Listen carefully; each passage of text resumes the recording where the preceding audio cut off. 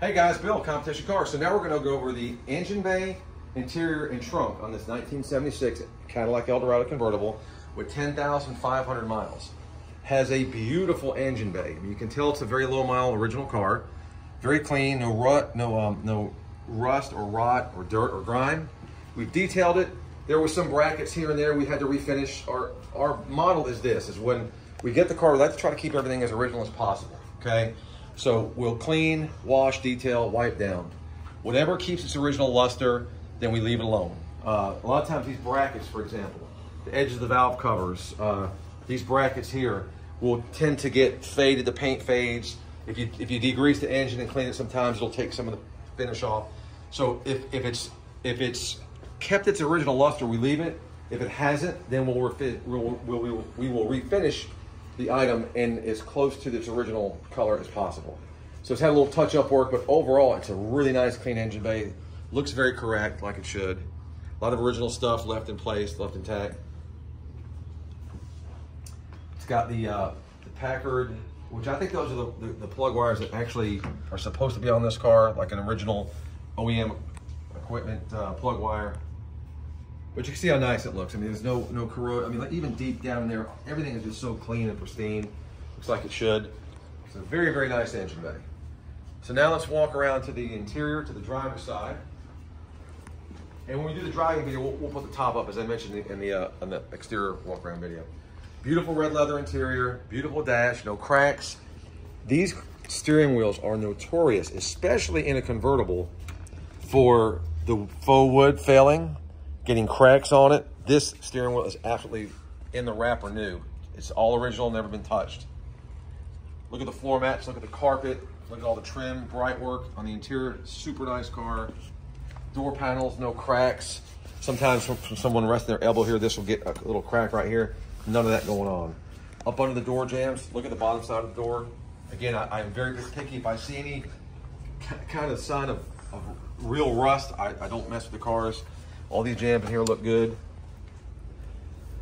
You know, not again, this is a very well preserved 10,000 mile car, not a restored car, but you know, for what this is and the condition it's in and the low miles, I mean, it's really nice condition. Visors are in good shape. A lot of times, like I said, because these cars are convertible, the tops of here get faded and cracked and dry. There's none of that going on with this car. It's got the Sentinel lights, tilt, cruise, air, 8-track. I mean, it's very well loaded. Coming around to the trunk, all the rubbers look good. There's the extra mirror I spoke about. Super clean trunk. All the jambs look nice.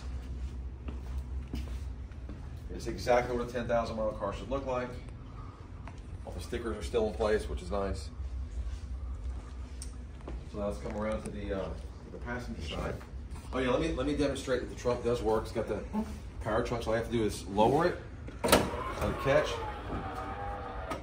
and there you go. Functions perfectly. It's got the little boot for the back. Now I've got a stack of paperwork with this car, and this is all laid out on the hood with a bunch of pictures. So all the history of service records. There's pictures of the car in '93 when my original client bought it. There's this floppy disk. I don't know what's on it. You guys, if you want to check it out, I'm assuming pictures of the car. You never know what might be on it, but we'll assume the car. And in the glove box is your owner's manuals and some 8-track tapes, which will also go with the car. Look at the seats. Everything is nice and soft and still in great shape. And let me lift that carpet from that floor mat so you guys can see under there. I mean, the carpets are beautiful, really good condition. The pedals, again, the car tells the story. I mean, the good news with this car is I've got documentation backing up the mileage, and then the car also tells the story of how nice it is. Look up under this door jamb as well. Again, no rust, no rot.